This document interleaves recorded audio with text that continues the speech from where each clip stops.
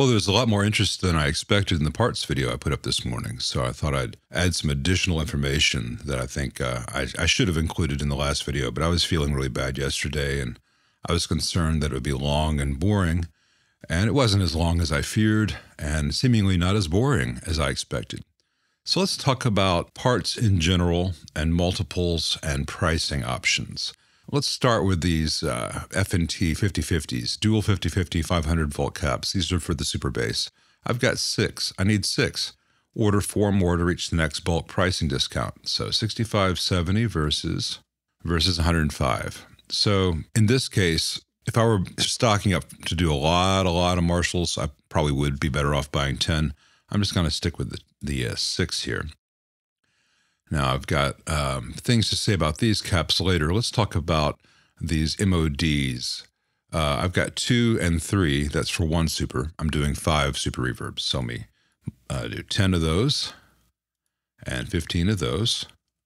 Now, 15 more to reach the next bulk pricing discount. 10 more to reach the next bulk pricing discount. I'm going to get 10 more of the 20 microfarads. I use those an awful lot. Let's see, my price per goes from $1.85 to $1.65. So I didn't save a lot, but I use a lot of the 20 microfarads. Pretty much every Fender amp uses those. So I'll just have 10 extra for my next amps that come in. Let's see here on the 21 series, ASM series here, the 22 microfarads, 63 volts for the Fender. I need 30 of those, 6 per amp, 5 amps. Oops. Sorry, that's it. The orange drops are for a later part of the video. I've already checked the price difference at Mauser, and this is still a better buy to get these 30 here versus 30 of them at Mauser. All right, so that's scaling this one up. Now let's go to Mauser and scale it up.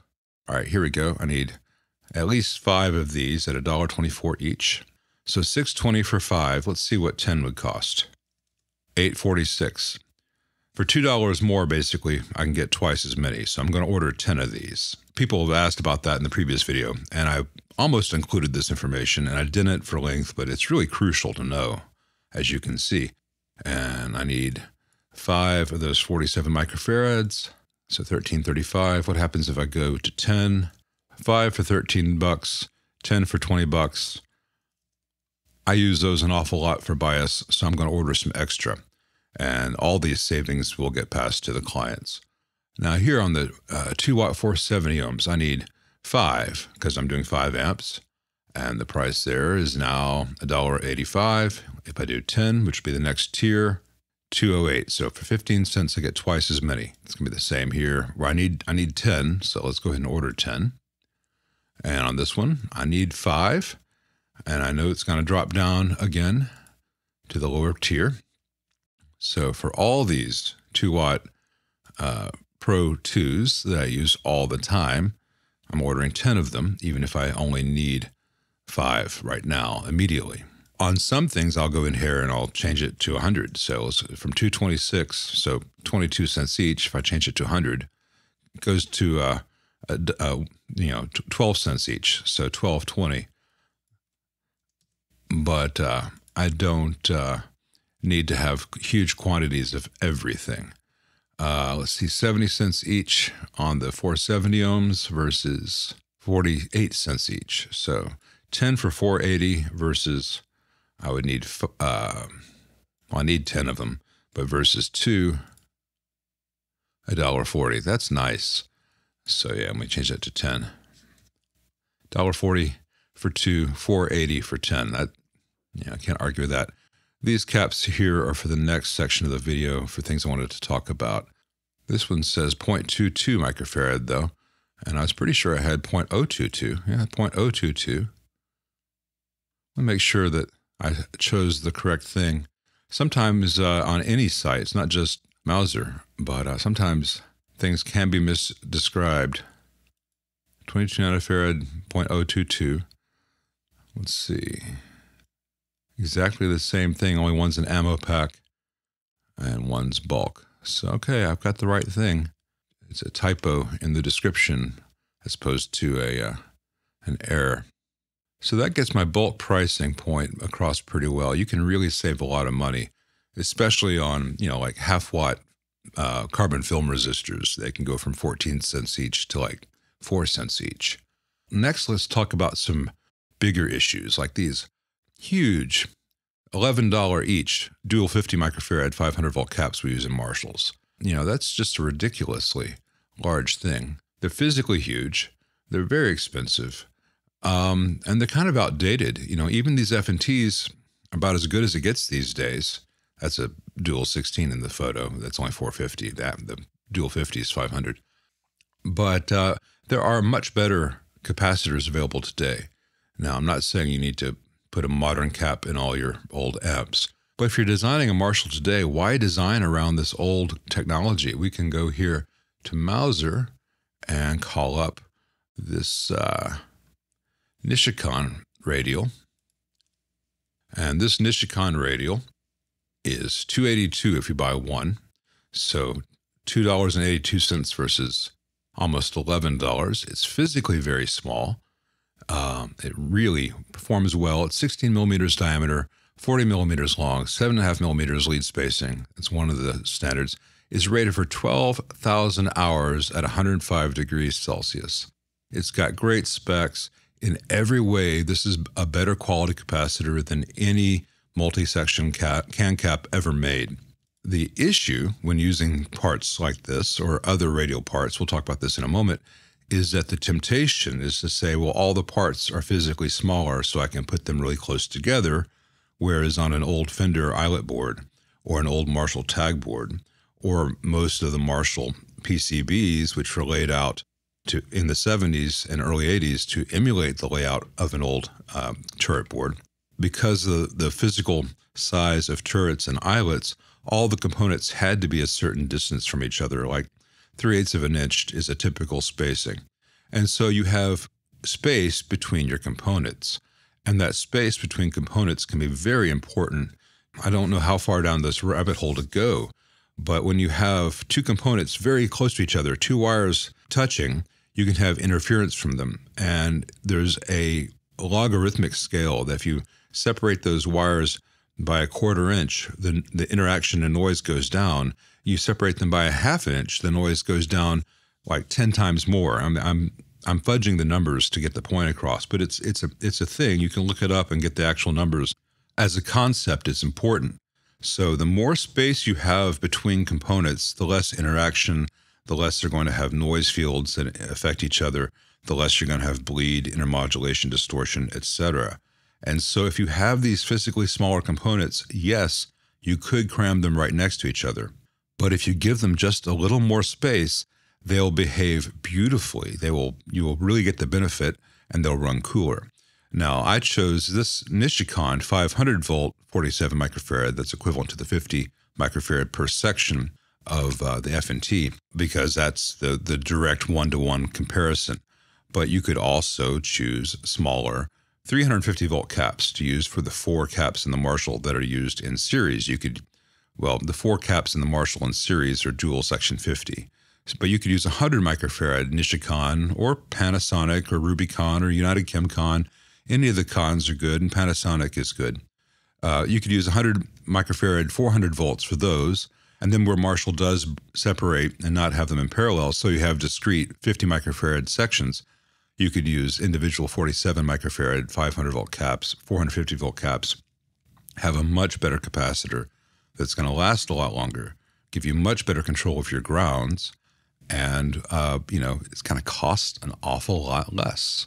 Let's go back to CE, and we're going to talk about some other similar issues. Now, down here, let's see, you can see I've got the Vishay MKT 1813s I chose in yesterday's video for that Marshall, the 100 nanofarad and the 22 nanofarad. The 22 nanofarad quantity 6 is $8.70. Here's some orange drops that people like to use. Quantity 6, same value, 22 microfarad or 20 microfarad. So $6.90 for the orange drop 600 volt polyester versus $8.70 for the Vishays.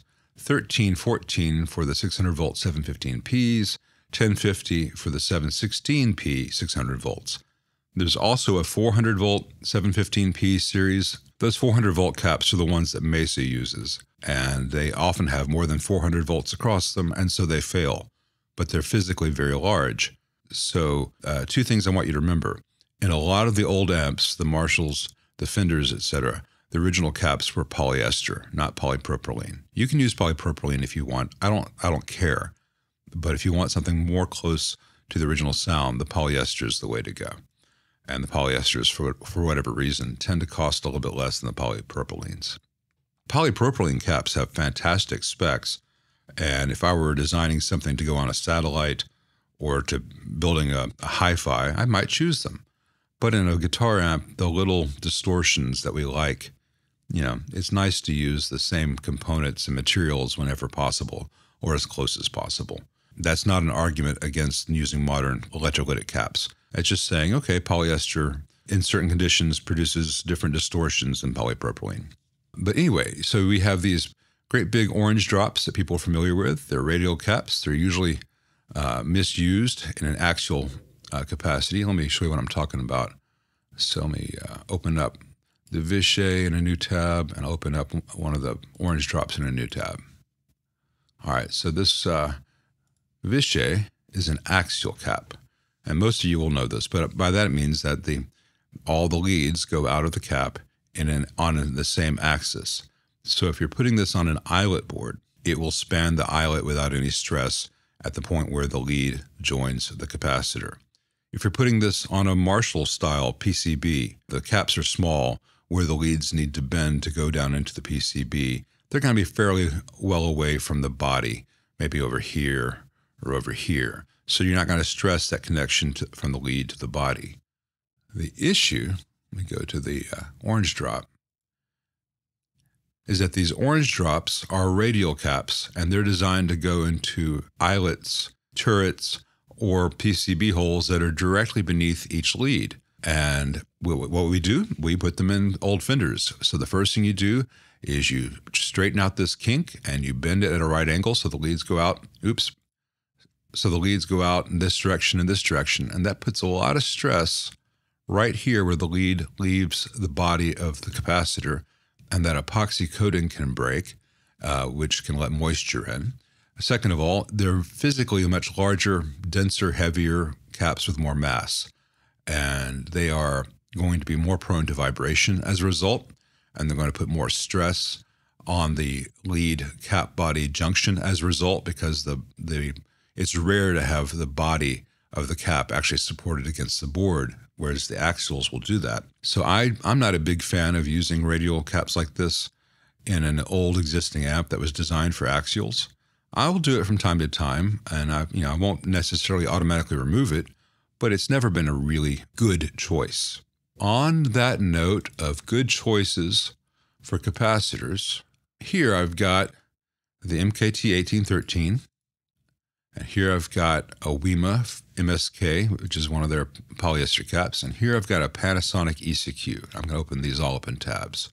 The Vichy here is, of course, an axial cap with a terrible graphic from Mauser, and it has pretty good specs. It's 630 volts, 22 microfarad. Here's the dimensions. It's rated for up to 220 volts AC. It's 100 degrees Celsius rated, has a 10% tolerance. Lasts 300,000 hours, they're saying, and that's at 100 degrees or down at -55. You don't want to be experiencing the weather on those days where this cap is going to be stressed. So it's still a very good capacitor, but it is an axial capacitor, which has benefits to old amps, as I've discussed, but very few things other than amplifiers are still designed using axial capacitors. As a result, not that many are made in the grand scheme of things because every other industry has gone to radials. Now wait, you just said radials can be bad in old amps. Well, yeah, they are, or they can be, but most modern things use PCB where a radial is perfect. So this MKT1813 sounds great. It's relatively expensive, $1.81 for one. If I go to this WEMA, it's 59 cents for one. If I go to this Panasonic, it's 47 cents for one. Now, if you're doing a PCB designed amp, like a Shure and you use this WEMA, which is a really nice capacitor. That's a 47 nanofarad in the picture, but I've chosen a 22. It can be populated, auto-populated by machines. It wants to sit down flush against the board. It doesn't have any weight, doesn't have any mass. It's inexpensive. And let's look at the specs. It is they call it, there's polyethylene terephthalate, PET. That's their version of polyester. It's rated for 400 volts AC. Not that we do a lot of AC stuff here. It's rated for up to 125 degrees Celsius. This thing, by every measurement, is actually a better capacitor than the MKT18. It costs less, and it sounds very similar. I would happily design a new PCB designed amp using one of these, and I've used them a lot, and I've used the 63 volt and lower voltage versions and pedals over the years. Kemet also makes some really nice stuff. And another capacitor that I love, because it's kind of dual purpose, is the Panasonic ECQ series. It can be used as a radial, straight down into a PCB, or you can design a turret board to accept these without doing any radical bends, because these come in like 7.5, 10 millimeters, 12 millimeters, 15 millimeter spacing. So you can actually use turrets to accommodate that if you plan for it. You can also use them in an old Fender if you wish. They're a little easier to bend than a 715, 716p orange drop. They're still not the first choice because of that same issue of bending here at the right angle part. But they're very flexible for a lot of different amp designs. They're very inexpensive. They sound fantastic. And they also have very good specs. These are rated to 105 degrees Celsius, but down to -40 only. So it'll still work for your beach party and Antarctica. Just don't leave it out for too many nights. Other than that, it's a fantastic capacitor that's only 47 cents.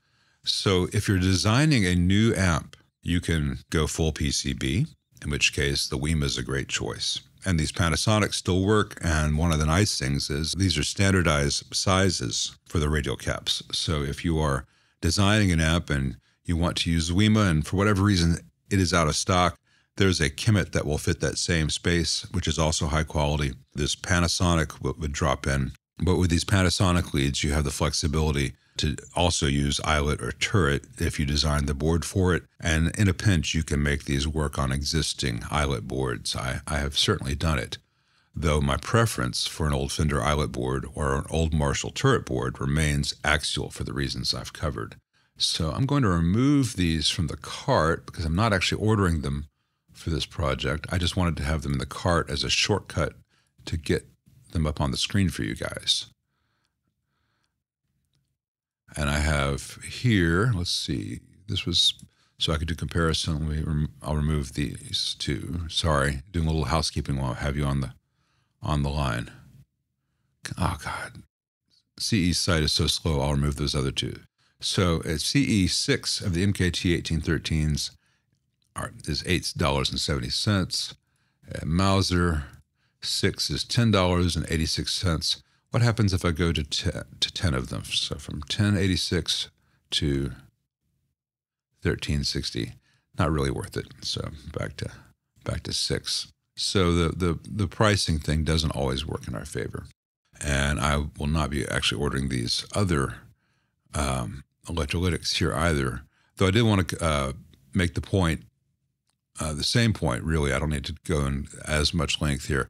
That the axial electrolytics that we have to use in old Fenders like this Vichy, which is a really nice capacitor. There are very few axial electrolytics being made these days because we're one of the only industries that use them. So again, 22 microfarad 63 volt cap is $1.69 each versus a radial equivalent. Here's a 100 volt 22 microfarad Nishikon rated for 12,000 hours. 50 cents each when you order 6. If I ordered 10, 33 cents each. So we are, as guitarists who have old amps, we are paying the price of having old axials everywhere. Axials and the multi-section can caps extremely artificially expensive. That's why when I see amps like the Shure's, all radial, and Friedman had a mixture of radial and axial, it seems to be moving entirely just towards the radial for the same reasons I've pointed out here, like his new Plex. These are really good things. And it kills me when I see reviews of these products where someone says, it looks like a damn computer. No, it looks like a really intelligent design that's giving the buyer a much higher quality component at a much lower price. It drives me bonkers watching uninformed reviews of this stuff. Anyway, I'm not trying to hold myself up as like the guy. There are a lot of techs out there who know all this stuff, who could have done this video for you. But they did not. You're stuck with me, so you get my voice saying these things. But they are true not because I'm saying them because they are true. Now let me clear out some stuff from my cart I don't actually need. I need to call the owner of that Super Reverb that has that busted RCA jack and ask him if he wants me to just change the one or if he'd like 4 new ones so they'll all be shiny and good. And, oh, just in case you're curious, if you have a busted bright switch on your old Fender amp on the front panel, the switch that fits is sold by Switchcraft. It's sold as this Jazzmaster Jaguar switch. It's really exact size you need. It's just a double pole, double throw, as opposed to a single pole, single throw. So, you know, it's a good switch, and it exactly is what you need, but it's just not labeled anywhere as for Fender amps. So there's your bonus material of the day. Anyway, I hope this has been helpful, and hope it hasn't been too boring, and I hope it won't be too difficult to edit. Thanks for watching.